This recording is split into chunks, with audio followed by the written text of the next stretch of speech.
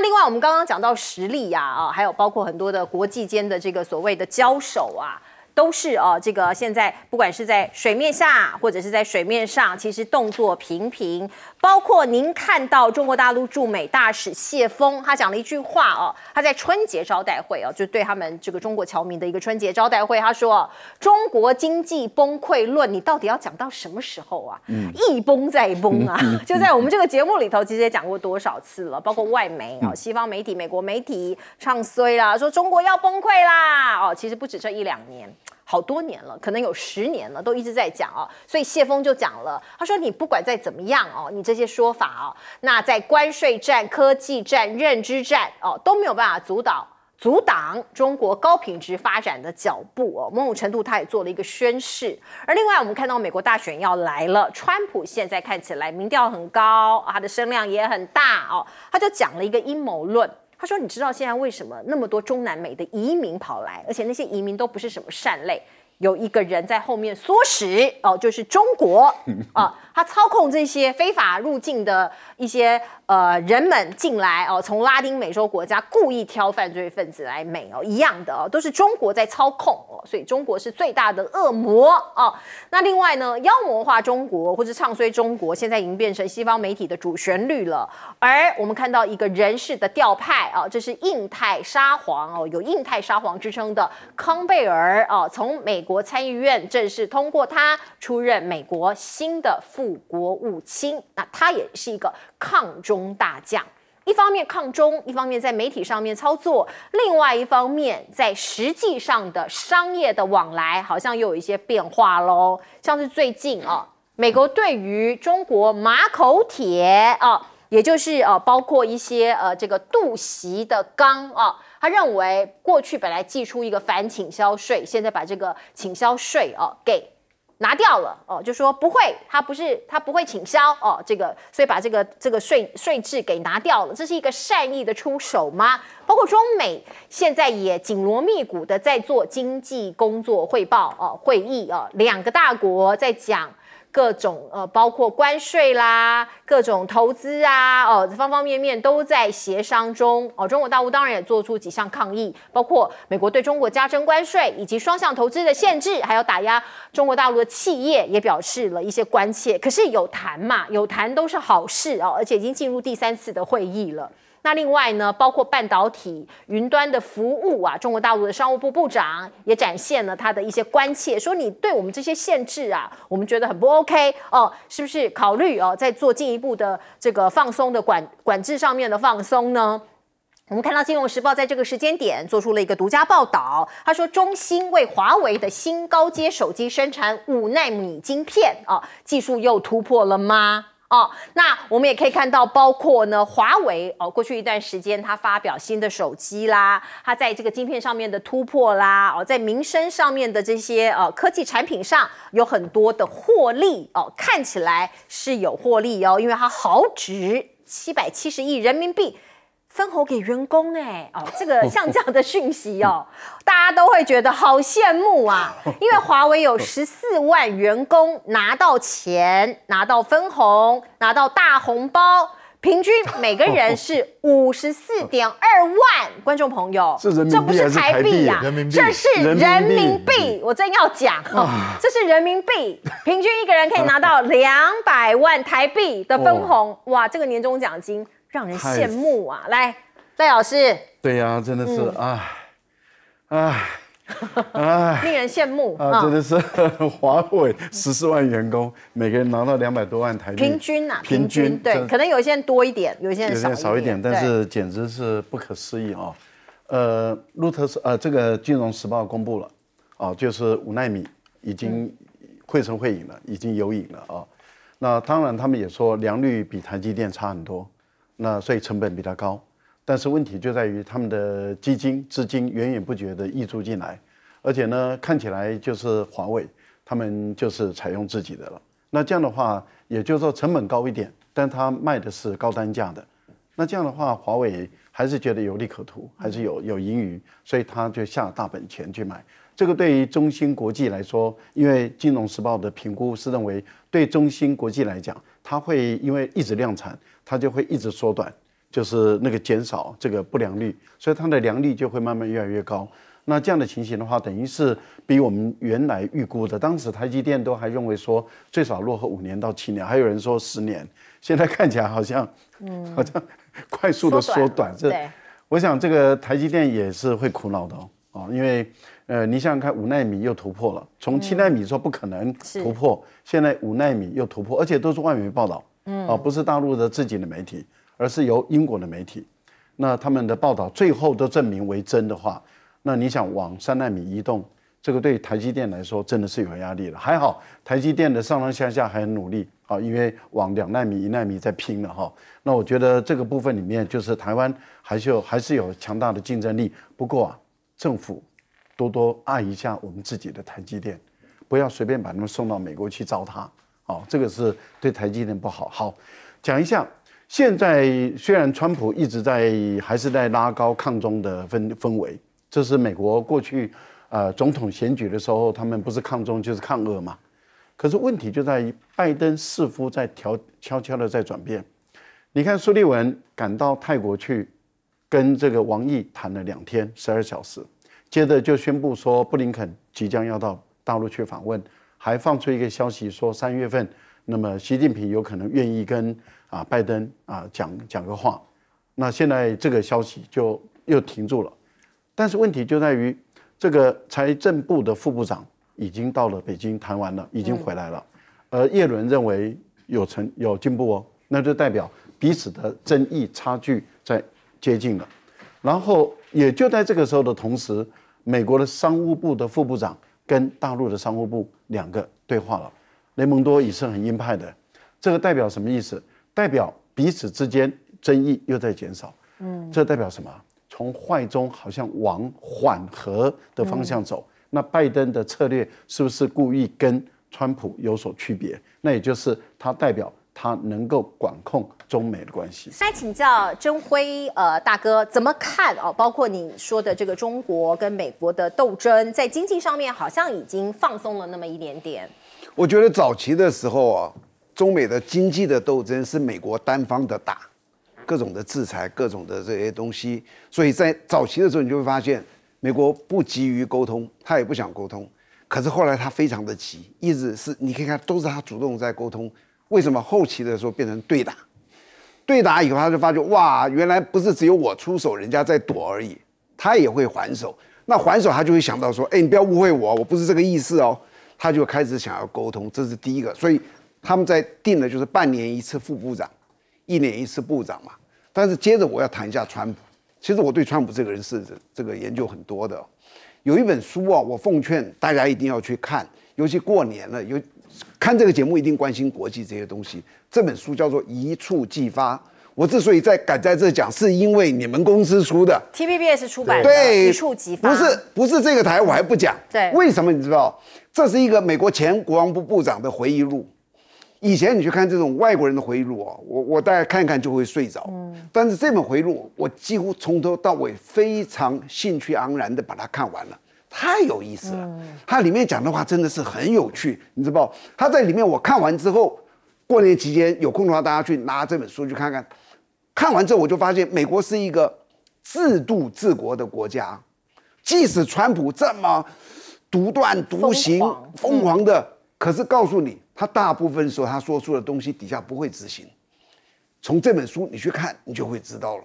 这里面好多时候，川普说我要这样，我要那样，国防部部长根本不执行，然后国防部长就去跟他争论了。就是这个国家，就好比说他现在说要征国这个60%的税，他说征就征了。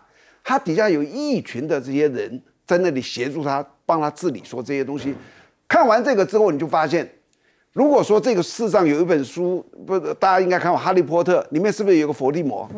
如果说我们比这个一触即发是哈利波特，那个伏地魔就是川普。从头到尾你可以看到，居然有这样疯狂，他真的就是伏地魔，是一个疯狂的人。他自己任命的国防部长。形容的那种话，经常有时候你看到觉得是在那笑得快笑死。从那里我看到，我感觉什么，你知道？我们民主制度可能是有问题的，真的有问题。为什么现在会川普跟拜登2个人呢？哪一个？今天好比说钳子这2个叫你选，你选哪一个？不知道该投谁耶，好难选、是吧？就我们的民主可能真的出问题，像美国这种世界民主的标杆，大家可能要政治人物、政治家可能要好好想一想。是，最后请教彬哥。我觉得中国经济崩溃论大概我已经听了30年了吧？30年，对啊，差不多就是这样。我说10年还是太少。没有，真的我听了很久了，就跟那个长江大坝崩溃论是一样的，对，基本上是一样的。所以我觉得中国经济当然面临到一些困难了，那他们也正在一个盘整转型期，那能不能度过眼前的难关，就看他们的人民还有他们的体制怎么样去努力。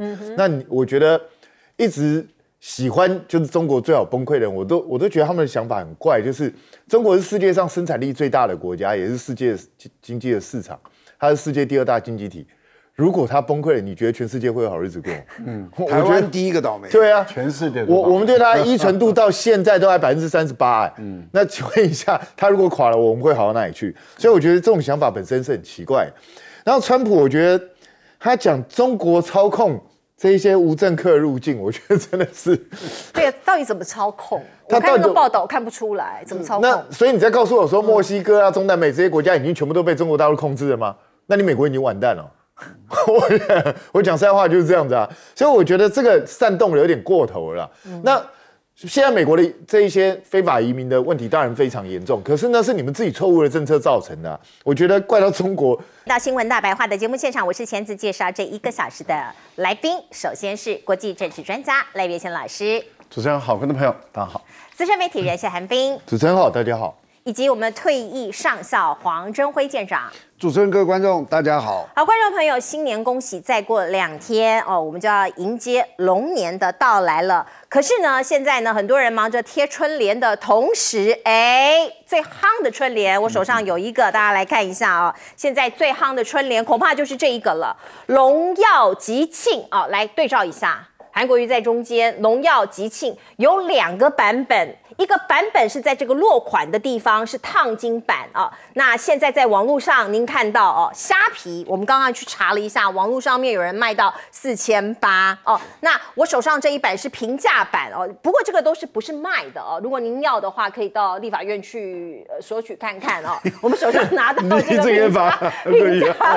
平价版是50块。我说的是网络上，因为你知道有利益就有人卖哦，在虾皮上面已经拍卖到平价版是50块哦，烫金版的要4800。不过我们要提醒你要小心哦，因为这个我怕也有人可能是 copy 的啊，这个翻版的啊，这个可能不是正版的哦，4800您可能要衡量看看哦。那院长春联现在有2版哦，字体细节都全曝光了，会有这样的话题，我们会在大白话里头哦来跟大家介绍。就是因为有热度哦，很多观众朋友也有打电话来说，我要这个马英九前总统的春联呐，哦，我要这个立委高嘉瑜的春联，前立委哦，其实我也接到这样的观众朋友的电话，我自己亲朋好友也有人跟我索取，我也跟高嘉瑜要了10张哦，他自己签名的，据说网络上高嘉瑜的这个签名的春联也可以卖到500块。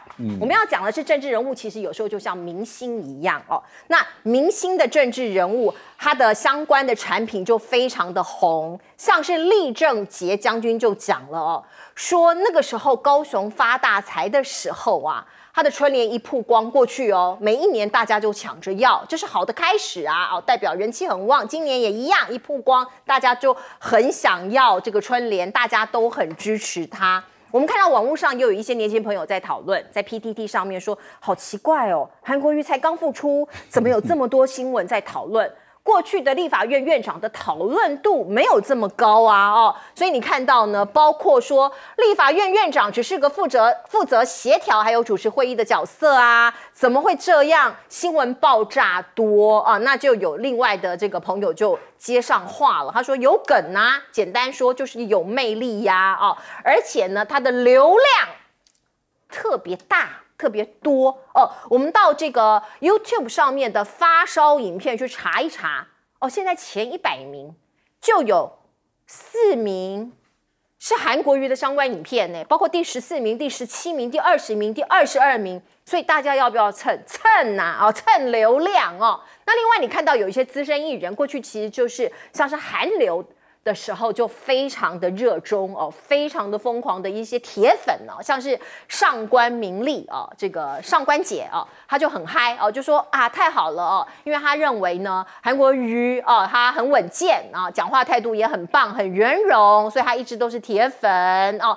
可是也有人问这个上官明丽说，会不会你是韩粉被大家知道了之后你会被黑呀？那上官明丽就说早就被黑了，我心疼哦，但都会这个护持支持他，以及接下来韩国瑜可能也会被放大检视哦。那韩粉其实某种程度你在网络上也会被霸凌哦，一旦贴上了韩粉的标签哦。那另外我们看到韩国瑜院长陈稳开局，他可能要收起他过去嬉笑怒骂，或者是他比较喜欢开玩笑的个性哦。我们看到这几天他在立法院的表现的确他笑容少了。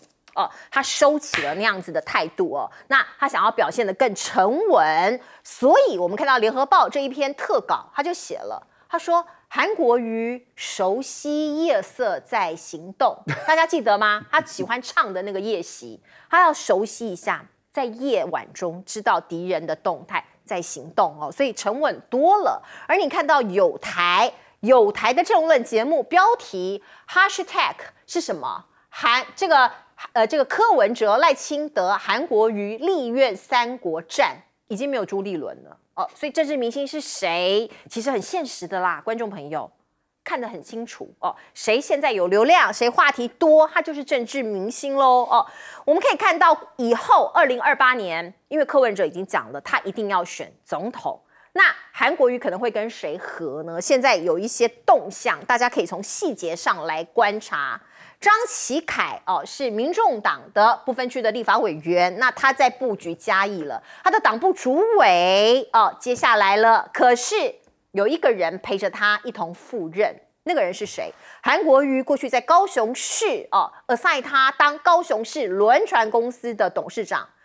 黄文才哥过去是韩国瑜的心腹，也是他的文胆。结果现在呢，陪着张启凯到嘉义党部走马上任。于是有些人就连看，就说：是不是韩国瑜在相助柯文哲呢？因为韩国瑜跟柯文哲的关系好像也不错嘛。我们讲到对抗民进党这件事情。为什么有些人过去可能对民进党也很好，或者拥护民进党，甚至是对民进党有很多的期待，不要讲拥护好了。可是后来呢，就要跟民进党对着干就是被激怒到一定的程度。我们讲的例子是我们的好朋友黄阳明，他也常常来上我们的节目。最近他吃了一个官司，民进党要告他，赖清德要告他，说他在节目中爆料。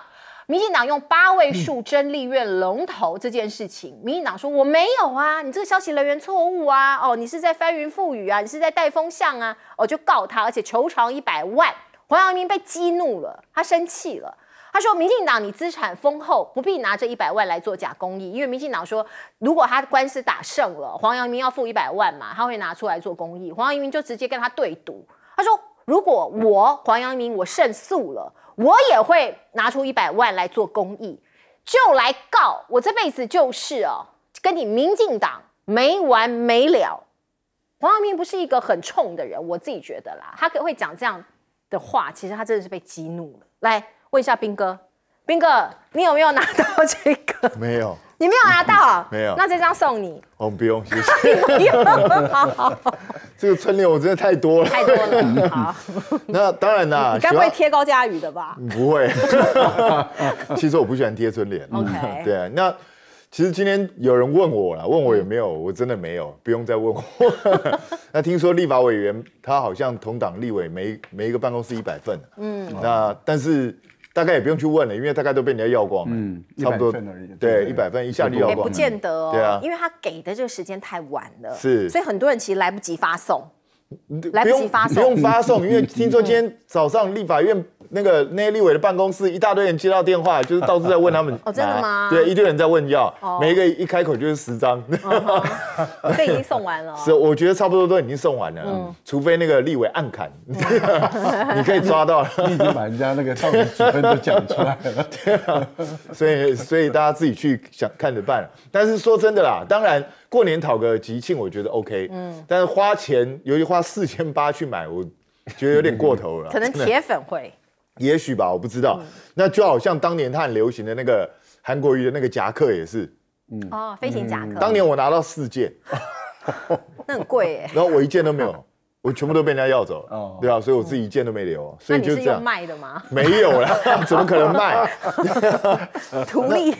那我就觉得韩国瑜的人气一直都不减啊，所以这个对民进党来讲当然是一个隐忧，因为他们很怕韩国瑜如果立法院长做得不错的话，可能2028国民党又推韩国瑜，那民进党又要头痛。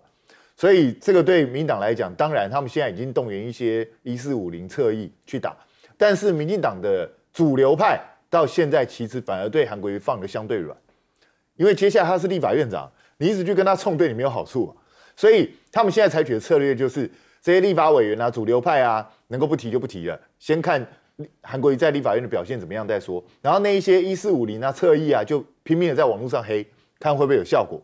但我个人认为效果不会太大。为什么？因为说真的啊，以前你还可以质询他，知道吧？你还可以每天去盯他上班下班。他现在是立法院长，你要盯他什么？除非他议事处置不公，或是他在里头又讲了什么让大家觉得很有争议性的话。如果没有这些东西的话，其实大家也看得出来，他这次回来其实比以前更加谨慎。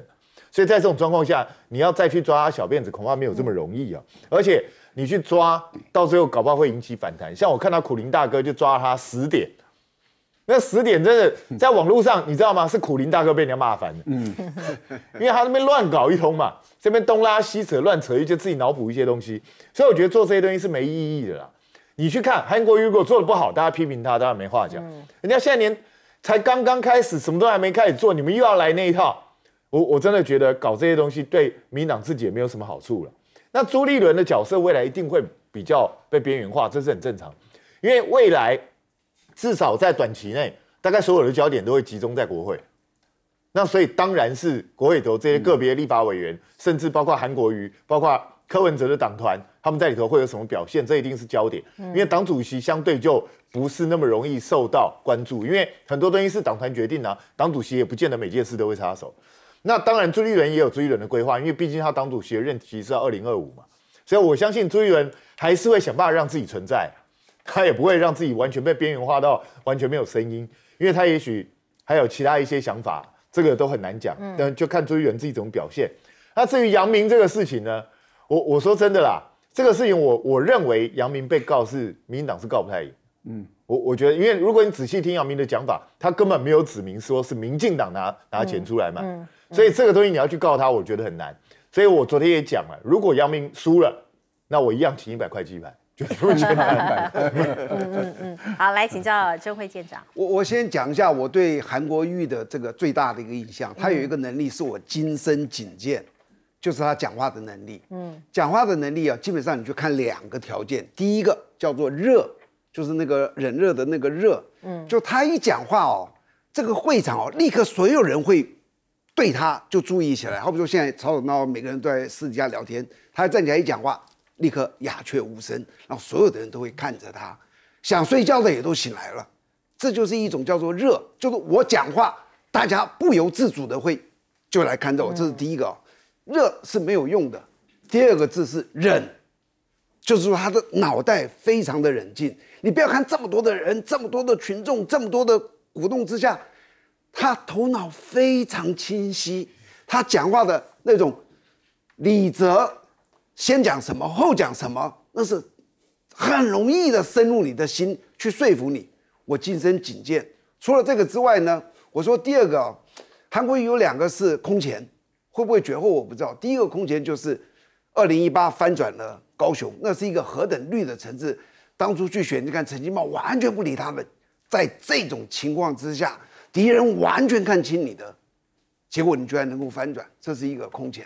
第二个，你不要看他2020输了，你看看他当时掀起的那一股旋风，无论在哪里造势，会场的人数以及所有现场观众的情绪，这个在今天所有的台湾的这个过去的所有造势场合，从来没有人达成过。你看他跟在后面的那个叫什么吃蛇龙什么什么的那个东西，跟在后面的机车都是自由自主的，对。舰长，我想请教一下您的同学们哦，或者是您的朋友们，对于韩国瑜这一次的付出，他们的感受或评价是什么？可是我还是要讲，如果你既然问到这个，我就要说一下，在我认识的深蓝的里面，有些人是坚决反对韩国瑜的。你说当院长也一样吗？不是，就是之前。那这一次大概基本上没有人去谈到这个。那如果你要讲说我怎么看他当院长，我对他有非常高的期许。我希望以他的能力，以他的演讲说话的能力，他能够把立法院即使人心各异的3个党整合起来，能够好好的为台湾人做事。不是说你人多，你打赢你斗赢那个东西有什么用？哪个人民会感动？可是你能够把立法院整合起来，真的他们推动利民法案，而且做出一些为台湾好的事。我跟你讲，他在历史上会留名，他会讲。我这样子，他2028出来选，我不在乎。你是赞成的吗？还是他2028？那要看他这4年的表现。我真的讲，我希望他能够让所有的台湾人看到，国民党其实有一些人，他是真的爱台湾，而不只是爱台币。我觉得韩国瑜有这么一个机会，我们拭目以待。我希望他真的能够让蓝营在这几年的时间，让我们蓝营觉得哇，好振奋。其实我们是可以做得非常好的。是，来请教赖老师怎么看呢？我觉得韩国瑜的人气不减，对于他个人来讲是一件好事情，对于国民党也是一件好事。其实对于国会也是一件好事，因为我们的国会已经有太长的时间都被民进党把它矮化了变成一个立法局。也就是说，这8年以来因为民进党它几乎掌控这个行政部门，总统啦、行政院啦，甚至立法院，所以我们的立法院变成一个立法局了，没有监督的功能，没有制衡的功能。所以我们就看到了这个国会这个行政部门里面就滥权了。我们看到这个行政院院长的嚣张跋扈，然后对于国会议员的这种无理这种谩骂嘲笑。然后我们看到各部会首长对于这种人民选出来的民意代表，就是这些立法委员的这种不屑然后这种藐视，这种无视他的存在，无视他的质询，甚至我们看到那些公听会都是虚有其表。也就是说，本来莱克多巴胺的公听会就应该好好办，但是我们都知道，这个美国的毒株要卖到台湾来的时候，那种公听会就让草草了事。那你清楚的看到的就是说，为什么会演变成这样，就是因为我们的立法院它变成一个立法局，它完全没有制衡、没有监督的作用。但是现在韩国瑜到了立法院去了，网络声量高，媒体关注的焦点高，那整个舆论的焦点都往这个立法院移动的时候，那你想，在立法院里面的这些立法委员哪一个人不想好好表现？因为行政院里面没有一个人是选出来的嘛，行政院里面都是官派的嘛，对，所以他们根本不在乎嘛，他们只在乎那一个老大。在过去来讲，只在乎蔡英文的关爱的眼神，现在只在乎赖清德关爱的眼神，所以他们根本不在乎老百姓怎么想，也不在乎老百姓怎么看。但是立法委员不一样，因为他4年以后还要再选那所以今天韩国瑜到了立法院，他把人气、把声量都带进去的时候，所有的人都在关注立法委员了，都在关注立法委员，那立法院就应该好好表现。我们就希望说，这个是给在野党非常好的机会，不只是国民党很好机会民众党的机会也很好。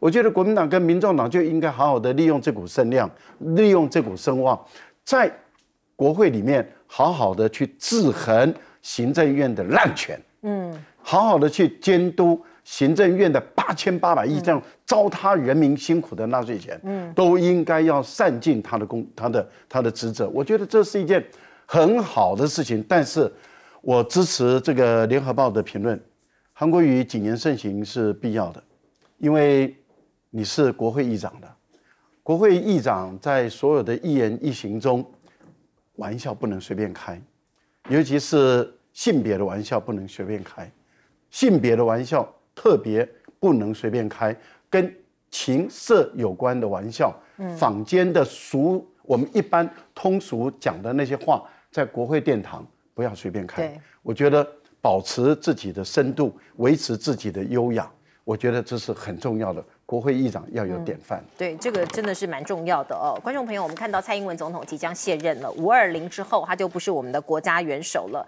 可是过去我们看到，包括阿扁、包括马英九都在卸任前去一个地方太平岛，那蔡总统会去吗？我们看到国安会前秘书长苏琪就断言说，有90%的几率蔡英文是不会登岛。原因有2个，一个是美国因素，一个是人身安全考量。因为啊，万一中国大陆派这个解放军的战斗机伴飞，那就很难看了。我们先来看看，如果这件事情真的发生的话，我们的国军能不能够因应？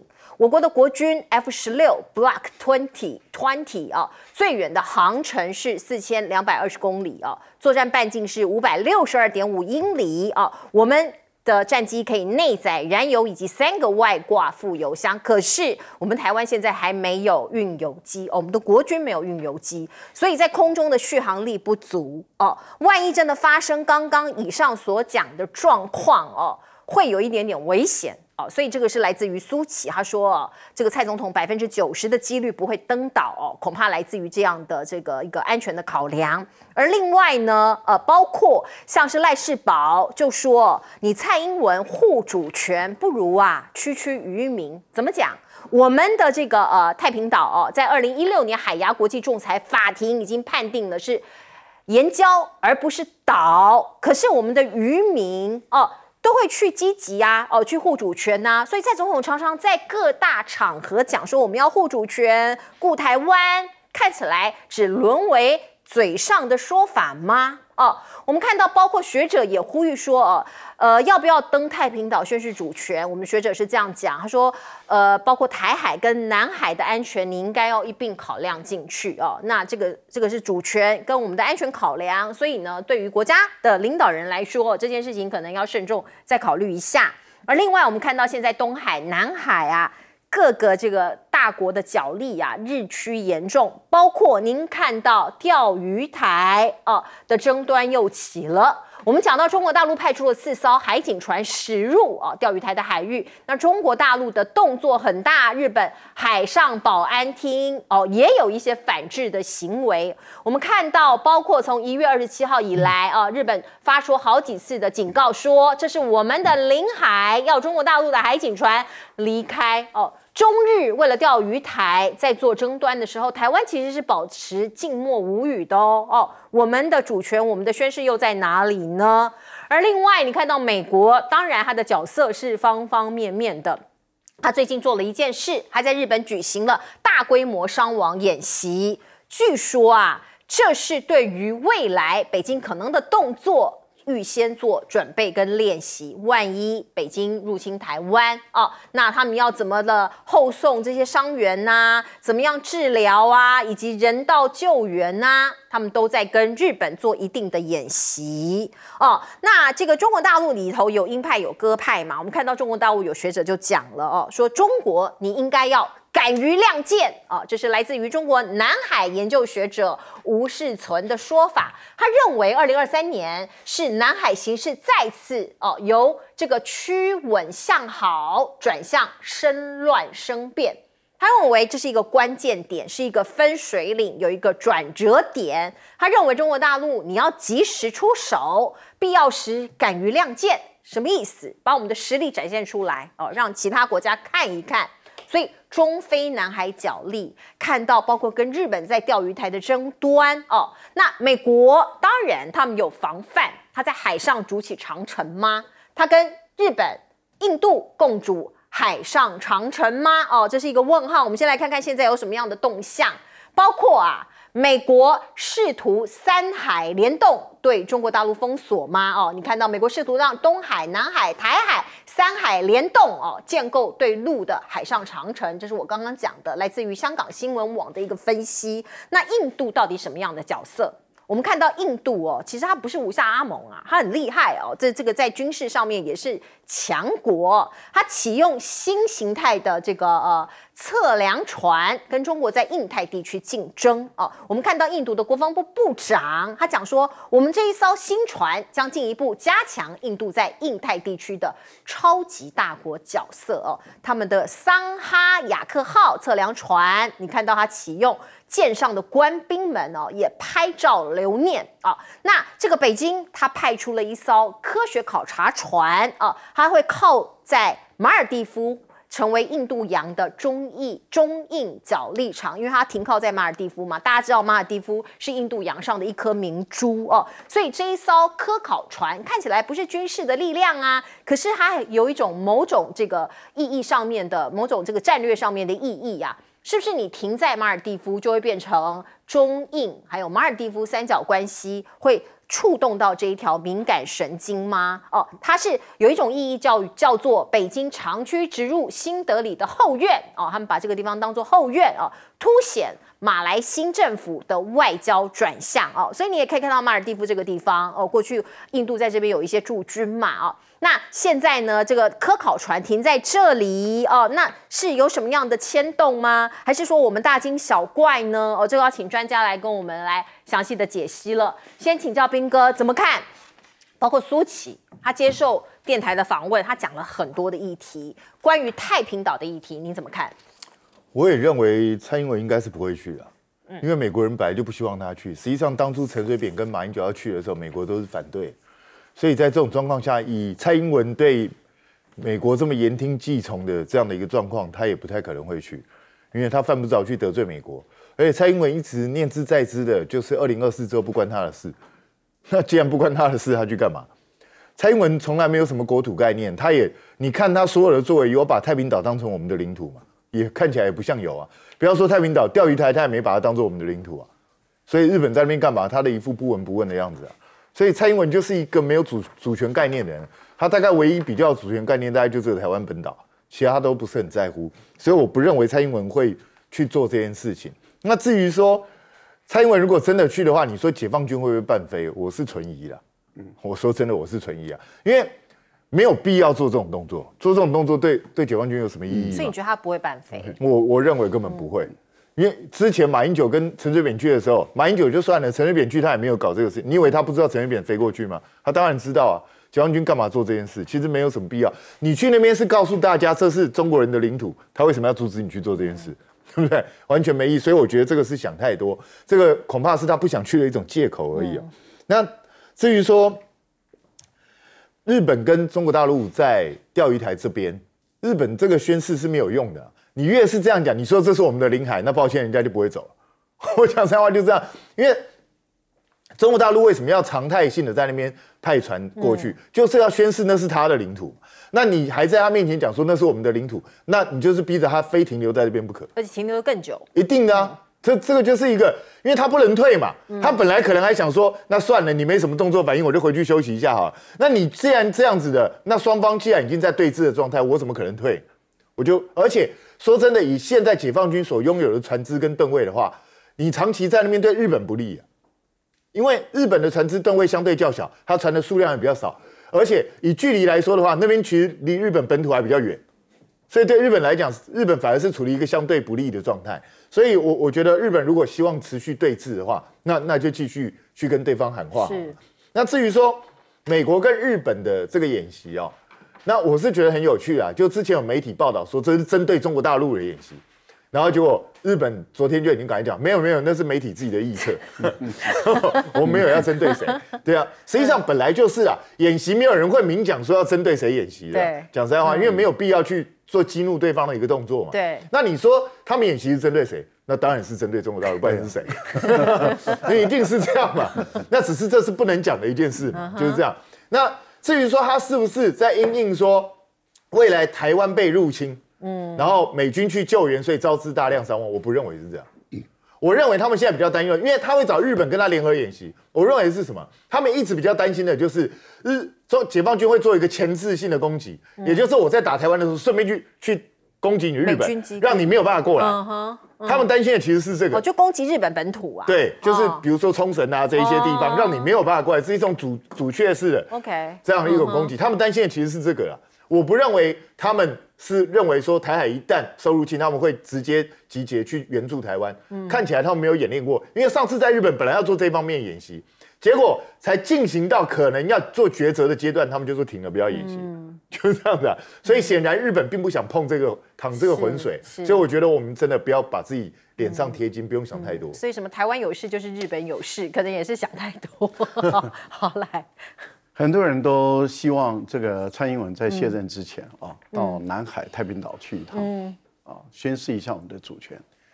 那如果蔡英文到了5月20号之前都没有去的话，我个人的推断因为美国的因素比较大。为什么美国因素比较大？那主要的就是因为美国不希望蔡英文去，蔡英文去的话就会凸显为什么太平岛属于我们的，那就是因为当初有11段线。那这个11段线怎么来的？那就是1945年在美国的协助下，我们对于这个11段线内的岛屿划归我们的主权，是在于整个欧美的联军他们的承认，而且说这是我们的，因此一个一个命名嘛，而且命名很有学问。像太平岛啦，就是太平舰；中业岛就是中业舰，就是当时的海军的军舰的名称。那其他的有很多岛礁，就是用郑和下西洋的时候，他所带去的那些将领的名字去命名，所以都有学问的。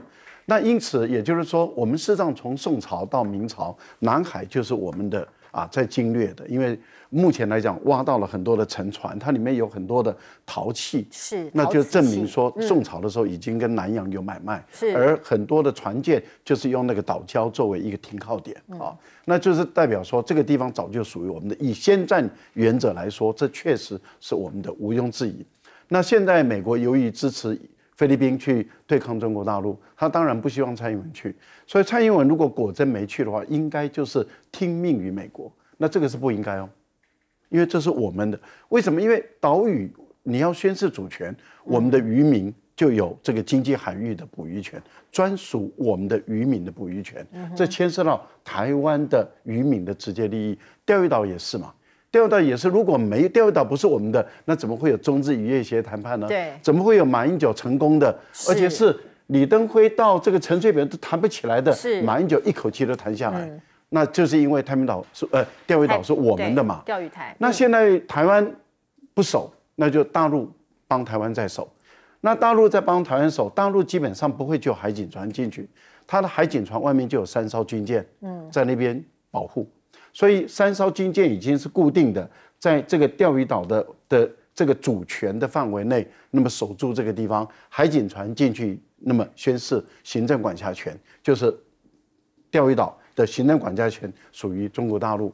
那事实上它是属于我们宜兰的嘛，这个大家都知道了南海的问题，我倒觉得，以目前来看的话，美国的在亚太地区的海军的作战能力，其实没有办法跟中国大陆来对抗。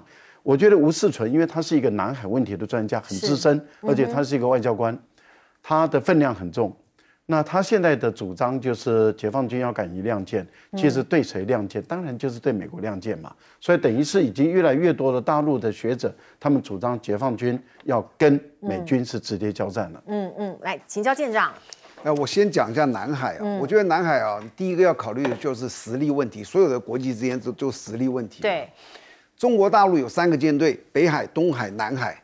它南海舰队一个舰队的实力超过整个南海附近8个国家的海军加起来的总和。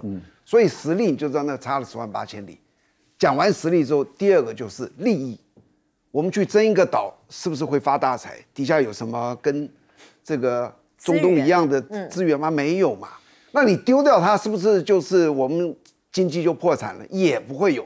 它的利益不大，所以就是南海它的争议不容易平息，但是出不了大事，也没有到亮剑的时刻，因为这个时间点没有那么的关键。这是第一个。第2个呢，我要讲这个太平岛的这个，不是太平岛的事。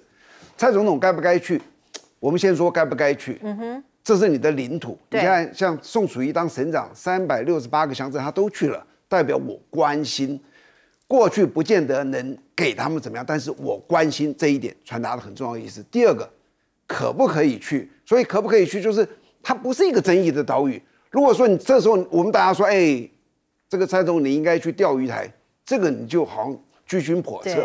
他那里毫无争议，太平岛一直是我们的，但是肯定是我们，所以去也没有任何的争议嘛。第三个，有没有理由去？你不要说你现在闲着没事，那这么多外长都跑到好了，有理由啊，因为钓鱼台现在的那个码头要落成嘛，那是一个很大的事情，花了多大的功夫把它建起来的。太平岛，对，它的有一个特别的一个码头。那第四个，有没有能力？我们所说的能力，就能不能够载过去？C13栋。1天来回，早上去，晚上回来，这不是问题。那至于伴飞，刚刚韩冰这个兄说的，我非常同意。中共伴飞你干什么？一，把你打下来，会不会打下来？不会打下来。二，那不是伴飞，你不是保护你吗？那只是不是无聊？所以我也认为不会。就C13栋，这是一种。假如你觉得这个东西，你觉得心里毛毛的，坐飞机不太好，万一人家怎么样？海军呢？你别忘了，我们海军那要开多久才能到啊？哎，我算了一下，我今天这个，它距离大概1600公里。是，如果像以我们现在的战斗舰这样子去，我不要去冲，就是巡航的速度，24节过去，去单程36个小时啊，它加快可以更快。所以它来回的话，大概就是3天。OK， 如果你说我再待一下时间的话，大概会3天多。那当然到了那里哦，去上小艇过去哦，是有一点它的危险度的。你知道，可能女孩子不太好。那怎么办呢？不会啦，有直升机。他就做一个那种基隆级很大的嘛，那个房间非常大，坐个直升机过去。那随员呢去坐那种小艇，先上去，就是等他来。坐直升机过去再回来都非常安全，所以从海上走也 OK， 从这个陆这个飞空中走也 OK。而且蔡总统从来没有在军舰上航行待过夜，所以我觉得他既然这么关心的话，我非常建议海军提一个案子，就是说邀请他去。我觉得这一项是一个非常好的，就是3艘船，2艘战斗舰成功级的，1艘济阳级的。然后不是济阳级，基隆级那个很大的那个将近1万吨的船，那个房间也指挥官室也非常的大，非常舒适，大概来回3天也不会晕船，因为那个船很大。那这个就能够彰显了你这个总统的这个，因为有理由嘛。我刚刚说了4个，你没有理由不去，对，最后只有一个可能会让你不去，就是美国的干预。如果就这个东西你就不去。